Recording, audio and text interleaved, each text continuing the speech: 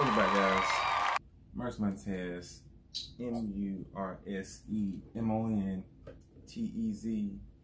know, I realized I've never showed you guys what I got going on. Oh, I got my ring light here.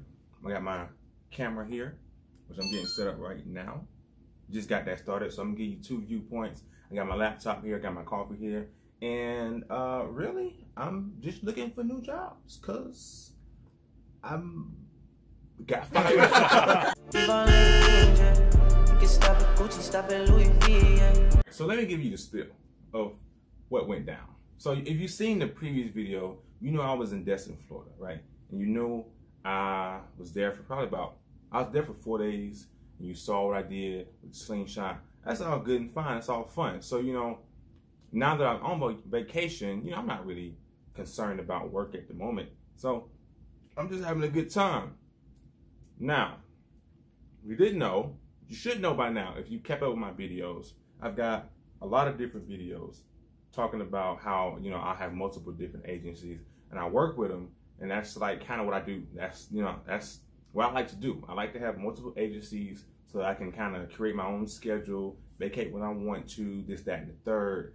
And so there's this one particular agency, and we could say prior to, or you could just say when COVID was really, really bad, which I mean, it still is bad, but the first wave, okay, we're not talking about the second wave that's probably still coming. The first wave, this particular agency, you know, they staff nursing homes. And so at the time, you were required to get a COVID test every 2 weeks in order for you to keep working there, because you didn't want to, you don't want to affect the patients that live there, or the residents that live there, or the coworkers. And a lot of people that work there were getting infected with COVID and having symptoms and spreading it all over the place. So it's every 2 weeks. All right, that's cool, no problem. Fast forward, new management, now it's every week. Now, my time frame from the time I first got my COVID test to time from when it was, you know, time for me to get another one, in terms of working for this agency, had ran out. You know, so I'm in Florida, not really concerned about it until I get back. So when I get back, you know, I'm trying to do assignments, and then we get the email through this app that all the staffers use. And the email basically said, if you are, or if you don't have a COVID test within the past 5 days, you can't work here anymore. You're going to be inactive. So you can't pick up shifts. You can't operate within the system. If you already got days scheduled, you can still work those, but you can't pick up any more until you get a new COVID test. And I didn't have one yet, so I was made inactive. So when I went to go try to pick up one, I couldn't. So, you know, me, I like to call facilities that I work for, because I have a lot of times the places I work for, I have good personal relationships with the people that create the schedule, with the DONs and the nurses in management. Like everywhere I go, I form those personal relationships so that I can, you know, continue to get work, continue to get shifts, and it's worked out for me thus far. So I went to them, I called them, I was like, yo, I'm trying to work, what you got open, we really need you, we really need your help. I said, all right, so block book me for such and such. And so they do that. The problem was, before I did, you know, I didn't know that I was not active in the system. I knew what the email said, but I didn't know that it would be that quick.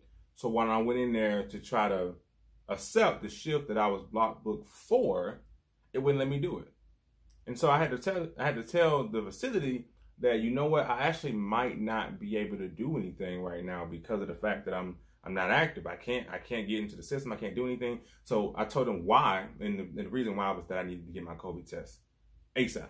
And they was gonna do a rapid for me at the time, but the only problem was that was a weekend, and normally it's kind of hard to get in touch with the agency over the weekend. So I was like, you know what, we're gonna have to cancel the shift, because I can't, even if I do go there and I do work for you and I do get the rapid COVID test, if they're not answering their phone when I get it to send it in, they might not even pay me, because it's like they don't know for sure I was there, because I can't clock in on the app to say that I'm in the facility, and I don't know if that has canceled me out of the facility itself with my clock in number. So I was like, you know what, you might have to take me off, because even if I come in there and I work for you and I do my COVID test it's gonna come out bad for me because I'm not getting paid. Granted, you got the help that you needed, so it's no thing for you, but I'm not getting paid because I'm inactive. Because technically, in a way, it's a fire. It's a fire, right? So I can't work.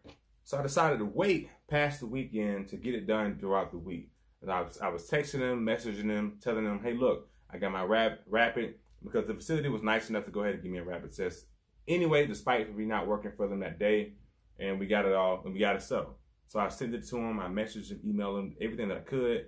And finally, they responded and said that I was good to go with the COVID part.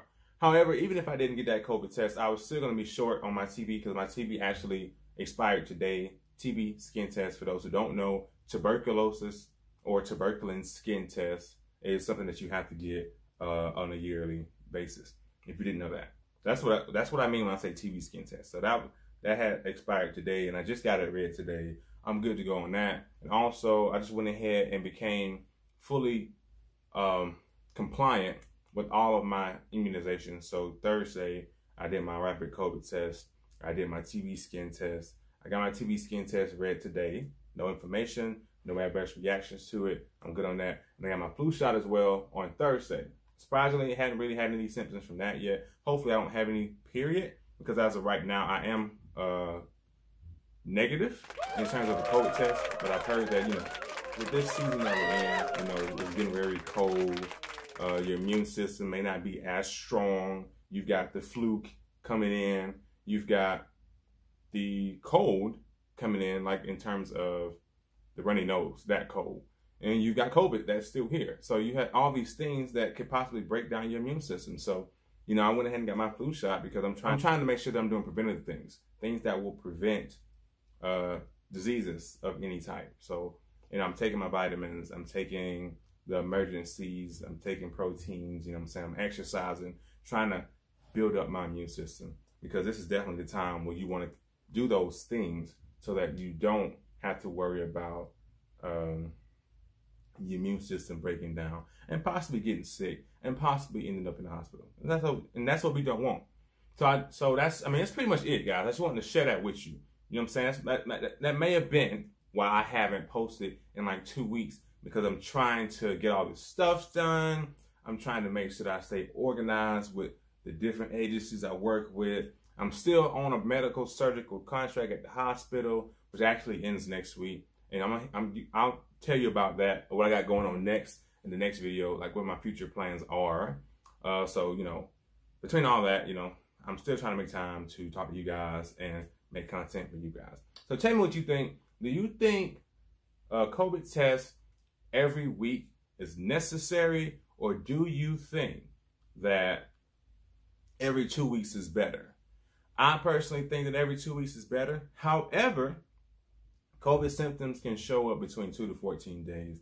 So, every week is not bad. But I personally think every 2 weeks is a lot better, a lot easier on the nose, because that stuff hurts. They stick it way up there to get samples, and that stuff is not fun, all right? But, in between the COVID test, every time that I go to work, which is almost every day, we're checking, the temperature is being checked. My symptoms are being checked. I'm literally being assessed every day. So I feel like I could probably scoot by with every 2 weeks. But that's it, guys. Comment, like, subscribe, share, interact, and in the comments, interact with me, because I'm always responding to anybody that feels the need to talk to me through my YouTube comments.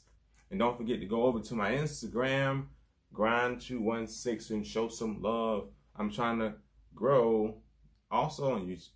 I'm trying to grow on YouTube, but also on Instagram. I'm trying to, be more medically inclined with my information. So that's it, guys. Any future videos you want me to do, don't forget to let me know, and I'll do them.